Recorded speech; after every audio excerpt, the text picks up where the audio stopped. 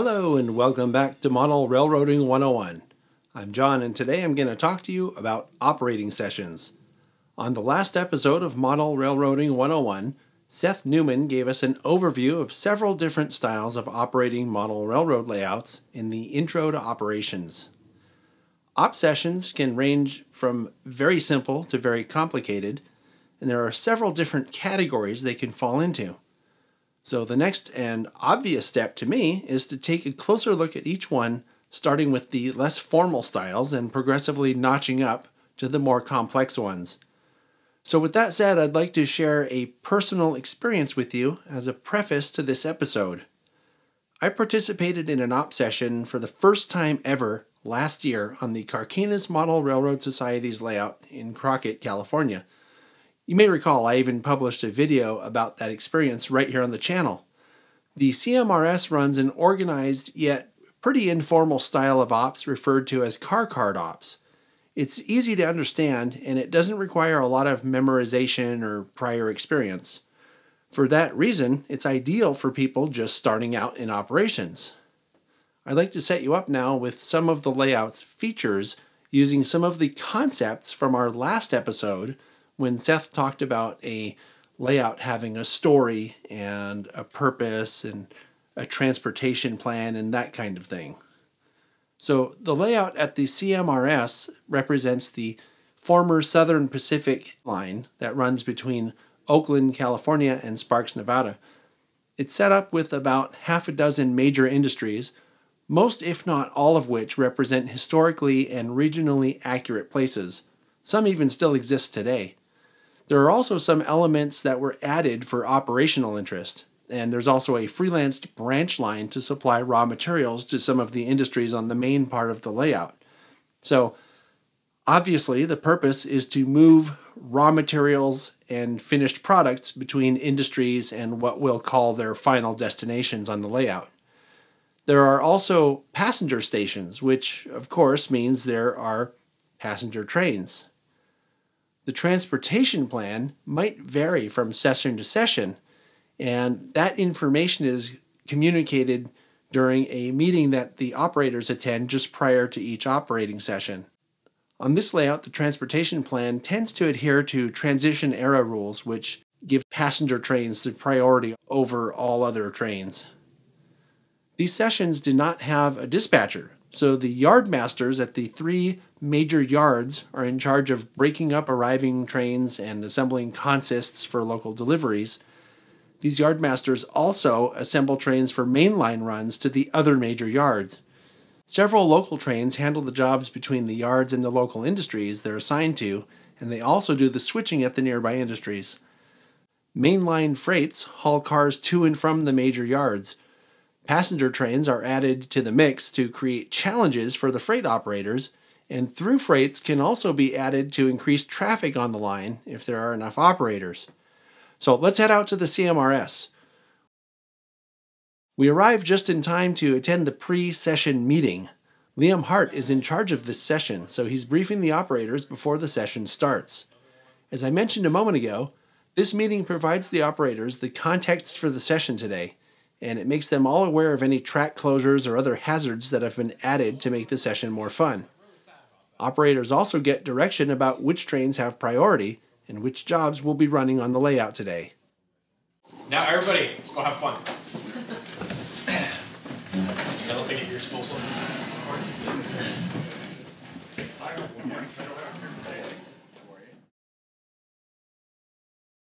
Hello, my name is Liam Hart, and I am the sort of operations leader of the Carquinez Model Railroad Society here in Crockett, California. We do car card operations, which is one of the more simple types of operations you can do with a model railroad. Say you have a freight car. My example would be a bulkhead or a center beam log car, lumber car. And it's up at our lumber mill outside of Sparks. It needs to go to Ashby Lumber in Oakland. Say we have this car sitting here waiting to be picked up. We have our branch line flyer, go and grab it off the branch line. The branch line flyer will take it back to Sparks. That's one operator. He has something to do. He's got to pick up a car. It goes back to the Sparks yard. That's another car the yard master has to bang into a freight train. So that's another person working with this car. And this is still a simple system. The car is then added to a freight train going to Oakland, which then another operator takes that card for that car and adds it and takes it to Oakland. The car is then left in Oakland for a local to take to Ashby Lumber. And this car basically has gone the entire layout because of how our system works. Instead of just, oh, here's a lumber car, let's have it run around for a bit. This is a lumber car that has a purpose. Every single industry on our layout with the car card system has a sister industry. We have a car card. The car card has a picture of the car, information for the car, like its reporting mark and what type of car it is. So say, like I said earlier, with a bulkhead or a center beam, you know, it's a bulkhead or a center beam with either with or without a lumber load. And it'll give you the reporting mark and the car number. And we tend to have, not everyone does, but we tend to have a big picture of what the car is. So you can see the car. Inside the little pouch where the picture is, we have what is known as a waybill. The waybill represents the load and where the car is going. So for our center beam, say, is from the branch line. Now we can have two different types of waybill here. We can have one that says it goes to Ashby Lumber or our other lumber industry that I'm blanking on right now. And that'll say this car is going from the branch line to Ashby Lumber with a lading of Georgia Pacific Lumber. We'll just use that as an example. My basic joke about our ops, for its simplicity, is if you know everything, come on down. If you know nothing, come on down. If you think you know everything, come on down. We're a very easy to get into operation session. We start the day usually with a morning briefing, which usually takes about 10 minutes, where we have a sign-up sheet that goes live about a week before, and that sign-up sheet lists all of our jobs on it, and I read off all those jobs about who got them and, you know, what they're doing, which most of the people know what job they signed up for. Because the CMRS has a fairly large layout, there's room for a lot of jobs. The regular sign-up sheet has 20 regular jobs, including 4 yard masters, 1 assistant yard master, 6 local freights, and several mainline passenger and freight jobs. Other jobs can be created as needed. So one of the things that is an important part of our layout is we have yard masters. The yard masters cover switching in the yards 100%, and they do everything in these yards. We do have both Oakland and Sparks have a train set up ready to go to a sister yard at the beginning of the session just so we have something for someone to do. But after that, they got to build every single train that goes out. They do all the work. And they're kind of our impromptu dispatchers, you know, like on a real railroad, you know, you have to call a, you know, yardmaster when you're coming into, say, you know, on the Union Pacific coming into Oakland. You know, you can't just show up and be like, hey, I just left cars, you know, somewhere, you know, because who knows where you'd have left them, and then they got to figure out where they are. Is that you come in and, you know, say you're coming around the big curve into Oakland we have on the layout, and you go and talk to our yardmaster there and say, hey, I have so-and-so cars, and he'll give you orders. Now, usually with the 2 big yards, he'll run you through the reversing loop, make it a little easier for you.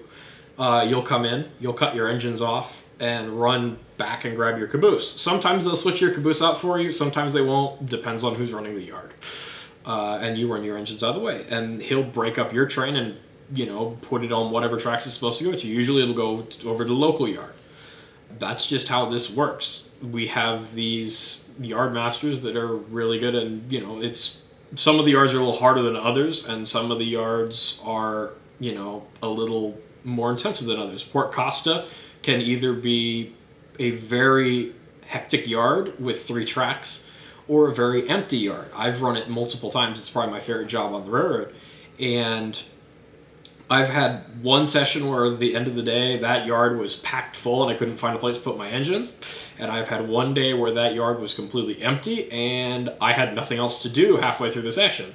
No 2 sessions at this club will and have ever been the same, and that's what makes it fun. You know, even with it being car cards, you know, some people say, you know, oh, well, it's always the same. It's like, no, ours are never the same. I've been doing this, as I said, for just about a year now, and I've never had a session where it's been the complete same. Even when I've run the same job 2 weekends in a row, it's always different. One of the best things about running here at the Carquinez Motor Road Society during our informal ops is it's very informative. You don't get yelled at because we're very, you know, we're laid back. That's the general thing. And it's very enjoyable. And it's one of probably in the Bay Area, and I don't want to brag, but it's one of probably in the Bay Area, one of the best for someone who doesn't know ops and wants to get started. You know, if you can come in here and by your second run, you know what you're doing for the most part, I feel like that's a good system. And, you know, anybody is welcome to come on down. You know, it's our 4th Saturday. Just go on our website, cmrstrainclub.org. And you'll see a sign up both for, we have a switch list operations, if that's more your thing, which is the 3rd Saturday. And we have the car card operations, which is the 4th Saturday, if that's more your thing. You know, do whatever. Anyway, come on down to the CMRS and give operations a try. So what was going to happen was I thought I might run a train today, but there's a professional here who's much better at this and knows this layout better. You may remember Marty. He's been on chasing trains. He was Mary once and Snake Hunter once. I think Snake Hunter was last time. I forget. But he has a great lash up of CN power here, and we're down in the Oakland yard now, and he's about to pick up his train. So take it away. Maybe you can tell people what you're going to do and how this is going to work. Basically what's happened, this train originally came out of Sparks. We brought a train down from Sparks into Oakland. The engines have now gone to the diesel facility and have been serviced. And they're now ready to go back onto the layout and take a train eastbound, which is what we're about to do. What I need to do now is to bring the consist out, attach to the caboose, put the caboose on the track that we're going to take up to Sparks, and then move the power to the other end, and we'll go eastbound from the other end of the yard.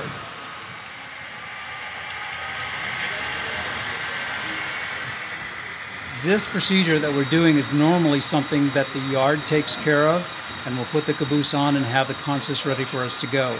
The yard is extremely busy today, so I have opted, or was given instructions, let's say, to use the power to reposition the caboose onto our consist. So that's what we're doing now. We're almost done, and we'll be ready to go.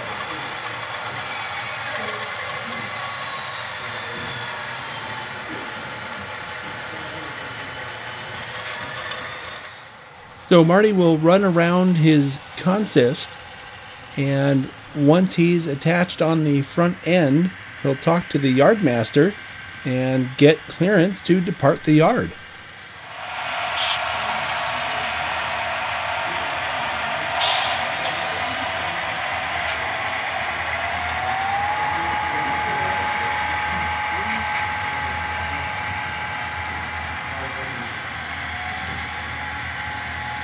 Okay, Mike, I got more cars for you.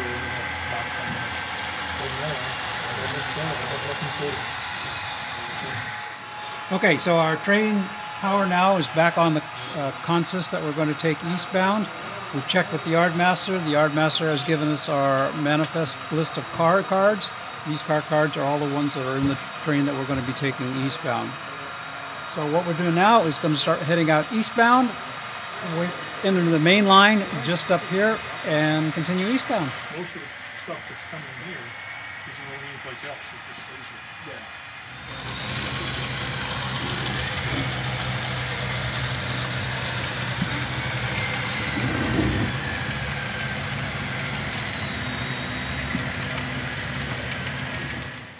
One of the cool things about operating on a large layout like this is that you end up meeting other trains. In this case, Marty's train is meeting a westbound that's headed for the Oakland yard that we just departed.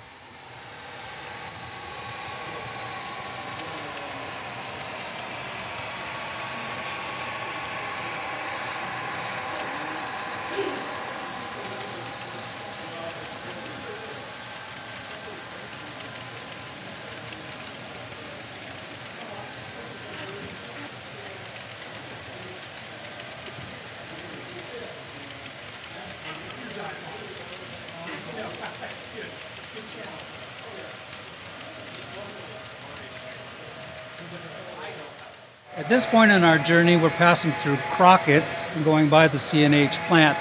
There are some switching movements that are sometimes in effect or in process as we go through here, so it's something we need to watch. Once as we go through Crockett and approach Port Costa, which is behind me on the right there are some switching movements being made at this time. So we need to watch, make sure our tracks are cleared, and that we still have the right-of-way on the main line. As I mentioned earlier, there are sometimes switch movements going on in Port Costa. There are today. I have checked with the Port Costa Yardmaster. He's given us the approval to continue eastbound, and he is clear of the mainline track. We're about to arrive in Martinez. Martinez is a passenger station stop. Passenger trains are clear at this point in time, so we won't have to stop or wait and give them priority. Passenger trains do have priority on the layout. Earlier today, we had decided, because it's an operations session, to add a little bit of color to our operations session, was to take one of the main lines out of service.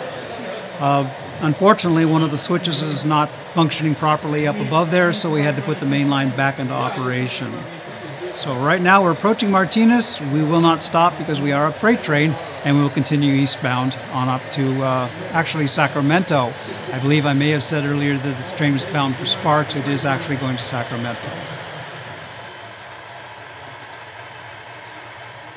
Continuing on eastbound, we are about to enter the North Helix that will take us up to Davis, and the train will enter here, and it's about 2 minutes to go completely around through the Helix and make it to the upper level.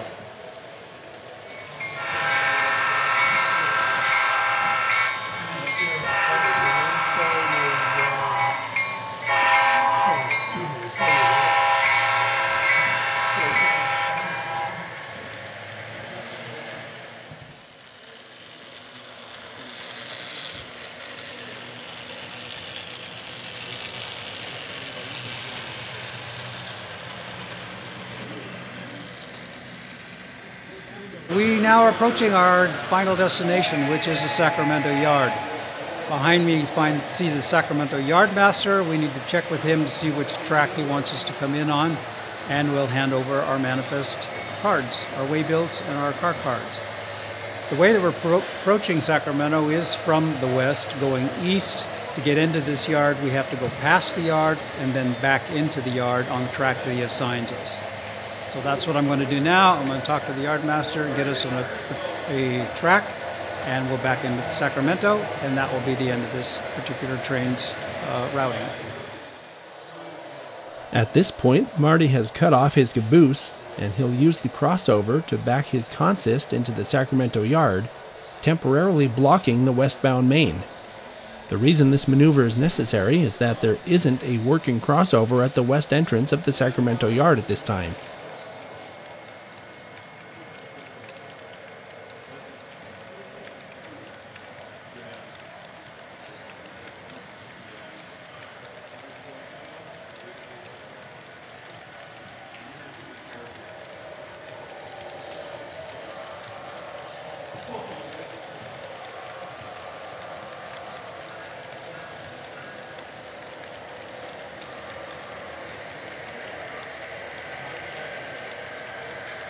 So at this point, Marty's run is basically over. He's backed his train onto the correct track that was designated by the Yardmaster here in the Sacramento Yard. And what he could do is check with the Sparks Yardmaster, which is also on this same level, and see if there are any trains that need to run out of Sparks. Or check with the Oakland Yardmaster, which is the level below us, to see if there are any trains there. And he could run his power light to one or the other yard. As it stands right now, the Sacramento Yard doesn't have any trains that need to be taken out of it. So he's pretty much done.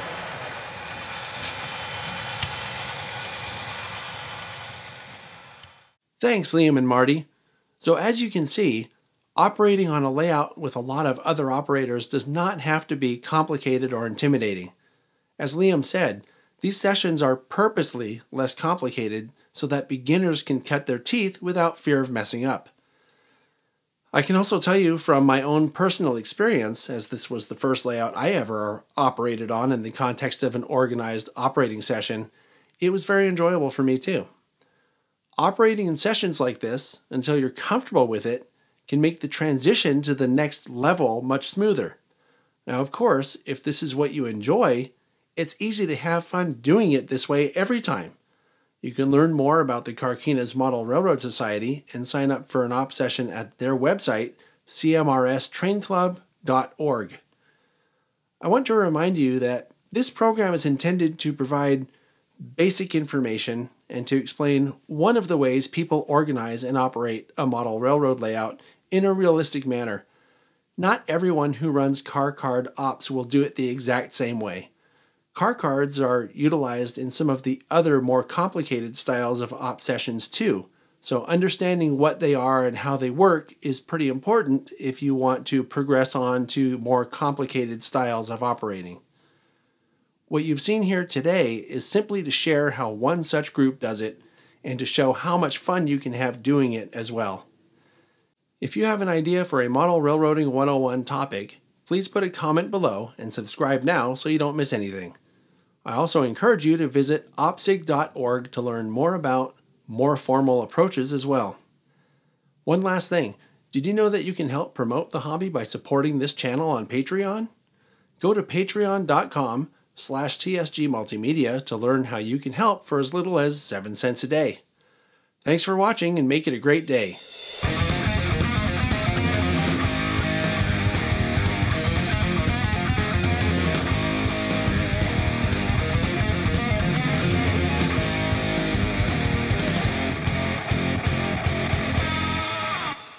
Car cards is one of several methods used to make operations. I am like terrible. That was a great start. Yeah. So much fun. So much fun. Fun is my number one rule. As long as everybody's having fun out there, I'm happy. Because that's what this is about, is having fun. It shouldn't feel like a job. It should be fun.